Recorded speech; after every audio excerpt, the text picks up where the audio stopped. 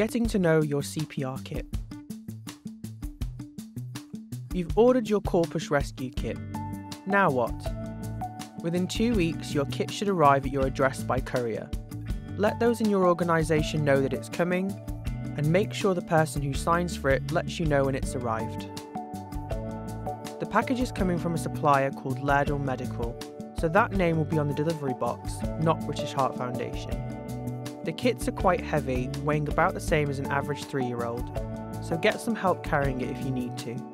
When you unpack your kit, you'll find that the red Corpus Rescue bag includes red inflation and storage bags, which contain reusable inflatable mannequins, kneeling mats, an inflation pump, training DVDs, cleaning wipes, and replacement airways.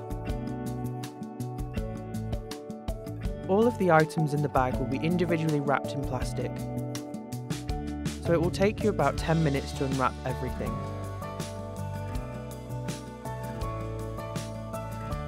We recommend storing your kit in a low cupboard, on a low shelf, or even on the floor if there's space, to avoid having to hoist the heavy kit above your head.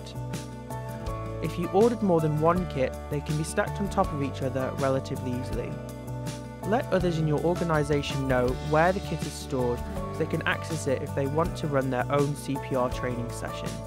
If you'd like to receive information directly from us about lesson plans and training resources, feel free to email us at lifesavers@bhf.org.uk. Now that you've been introduced to your kit, you're ready to prepare for a training session.